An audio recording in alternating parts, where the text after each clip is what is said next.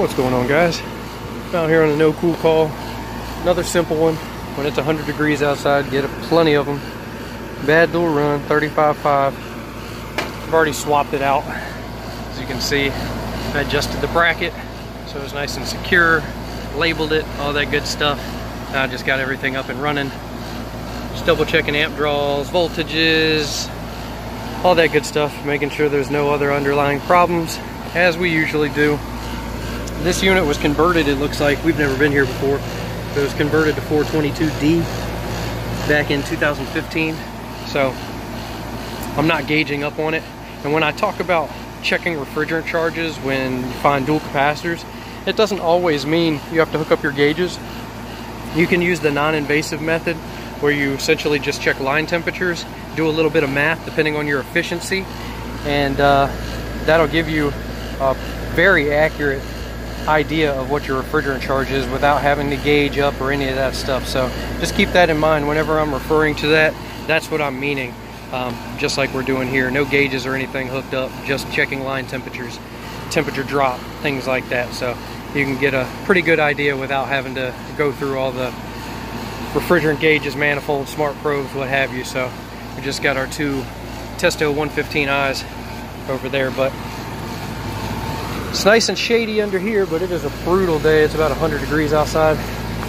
Not a cloud in the sky. And it is just cooking out here.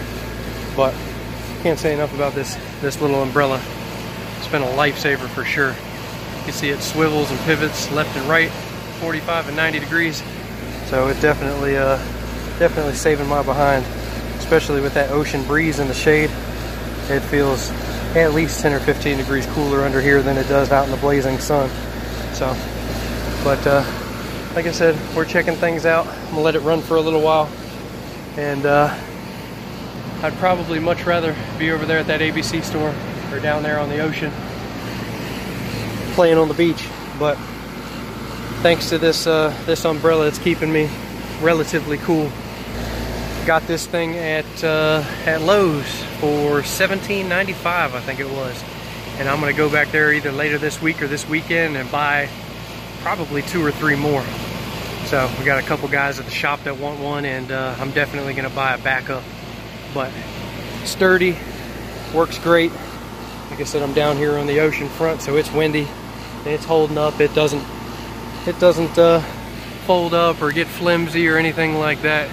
It is a beach umbrella. So yeah, but just wanted to make a quick video just showing you guys what I'm up to today. But again, thanks for watching, thanks for all the support, really appreciate it, guys. And more content coming, so stay tuned. Thanks for watching. Like, comment, subscribe, and we'll see you on the next one.